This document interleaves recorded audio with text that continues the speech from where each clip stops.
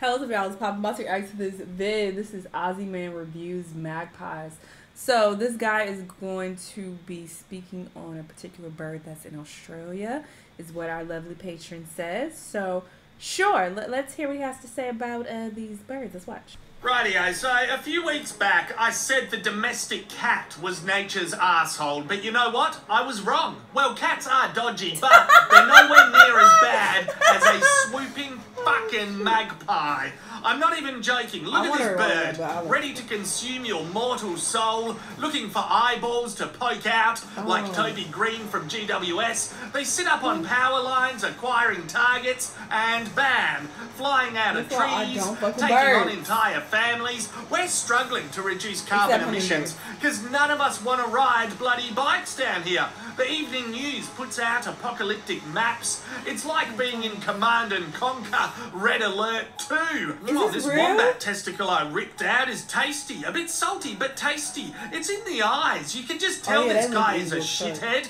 He hears a human and off he goes. I'm going to get you once. I'm going to get you twice. And just when you think I'm done, I'm going to get you a third time. Like their cat cousins, they don't discriminate. How you going, dog? Fuck you. Oddly placed pelican? Screw you. Much scarier looking bird? No worries. Piss off. And piss off. Double swoop.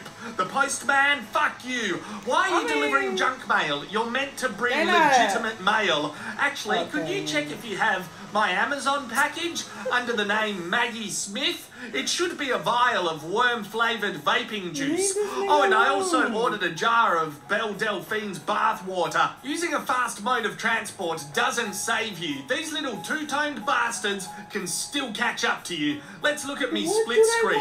Swift, relentless strikes to the head. At least he's wearing a helmet. They are literally smacking niggas upside the head. Well, fuck off, you fucking slut! Oh, you fucking idiots!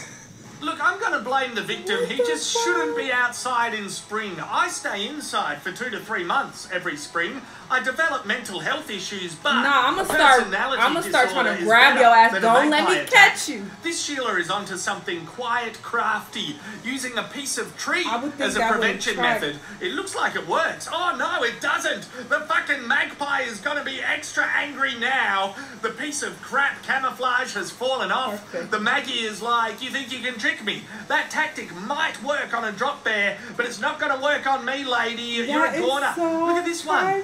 Lulling a puppy into a false sense of security. Oi, mate, I'm your buddy. You've got a friend in me. Nah, I'm not scratching and biting your face and body. Yum, this peg is tasty. Hey, what are you doing? Me? Nothing. I'm definitely not sizing up your lower intestine, imagining it decorating the nest in which I'll raise my brood into the next generation of merciless killers. Nah, not doing that. Wait, I hear something. Cut bird away. Now again, I'm not trying to paint in broad strokes. Hashtag not all magpies. I'm sure some are being naturally defensive of their homes. They're not inherently evil. Okay, this magpie is flying away with puppy intestines in its beak. So, yeah, this one is evil. Confirmed asshole. Oh my god. What the fuck is wrong with these magpies? First of all, I ain't never even heard no goddamn magpie. That's a stupid ass name. That's why they so mad. But why are they smacking niggas upside the head? Like, what?